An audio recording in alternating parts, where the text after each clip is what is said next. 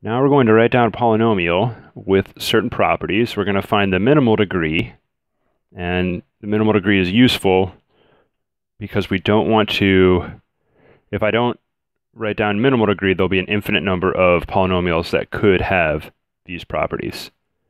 So first up, real coefficients. So the conjugate pairs theorem's in place. We have an x-intercept. That's a real zero. We have a complex zero and real coefficients. So we automatically, those two properties mean we have the conjugate zero, which will be x equals 1 plus I. And behavior down on both sides, so I know we have an even degree, and our coefficient a needs to be negative. So even degree, a is negative, and our y-intercept 0, negative 16. If we call our polynomial f of 0 equals negative 16. That's what a y-intercept means. So I'll start lining all these up. So just flipping back real quick to the complex factor theorem, I'm going to write the polynomial out in this form right here. The only thing is I don't know the multiplicities, so there could be a coefficient in the front. In fact, there has to be because it needs to be negative. I'll put the real 0 first. Now I don't know the multiplicity up here, so I'm just going to call that m1. We'll figure out what that is. X minus, what's our next 0? Complex 0. 1 minus I to the m2.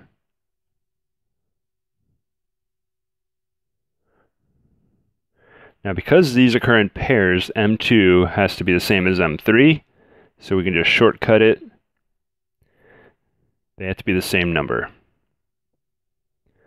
So we need, where are we? Those and behavior, we need an even degree. So what does that mean? Even degree means m1 plus m2 plus m2 is even.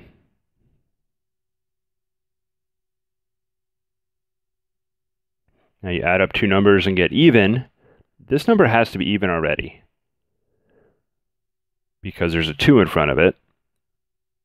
What kind of number plus even number is even? Only choice is even plus another even is still even. So m1 is even. We want to go minimal degree, so we'll choose 2. Could choose 4, but I would not also then have minimal degree. And I'm going to choose m2 to both of these are going to be 1. I could go with a higher degree, but when you get to choose, we want to choose the lowest one possible. Why is it not okay to choose m1 to be the even number 0? Because then we would lose this factor right here, and we would no longer have an x-intercept. So you can't go and choose 0 here. It's too small.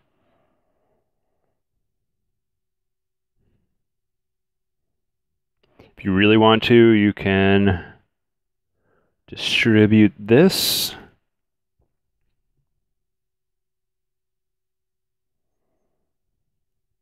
However, I don't recommend you do that. You can multiply these out. You can also go to Wolfram Alpha and let Wolfram multiply them out. There is another thing you can do, and that is basically nothing. So I'm just going to use the... No, we'll just leave it like this right here. So first of all, do we have even degree? We better, because we just spent some time trying to make it even. 2 plus 1 plus 1 is 4. We got even degree. Now a needs to be negative. What negative number should we choose? There's only one piece of information we haven't used already, and that is our y-intercept. We're going to use that right now. So take 0 and f it. What do we get? You want to be very careful. Wherever you see x, you're going to put a 0. Minus 2 squared, 0, minus 1 plus I, 0, minus 1 minus I. Now it's a little weird. These are conjugates. They better be conjugates. We just use a conjugate pair theorem. How do we multiply them? Square negative 1, which is positive 1. I times negative I is positive 1. Why is that? This is negative I squared, which is negative negative 1. Right there. Minus 2 squared is positive 2 times 2. So 4 times 2. And what is this supposed to equal? We saw up here should be negative 16. 8a divided by 8a equals negative 2. So there we go. That's the last piece that we need for this polynomial. So we can write down our final answer now. It's probably easiest to, we'll just rewrite this version here. So our final answer, negative 2. It's good that it was negative because we got our end behavior here, indicated that it should be negative. So x minus 2 squared. You could multiply these two together. It would just take a little bit of time. It's a good algebraic exercise, which I won't do right now. You just want to FOIL and carefully FOIL. So we have x minus 1 minus I, x minus 1 plus I. And that is our final answer right there. Should have all these properties. How can you check? fooplot.com.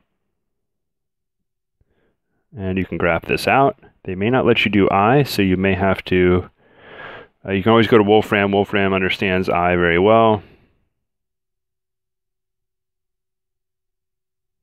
Now, these are, you use these to check only. So you can check with either of these.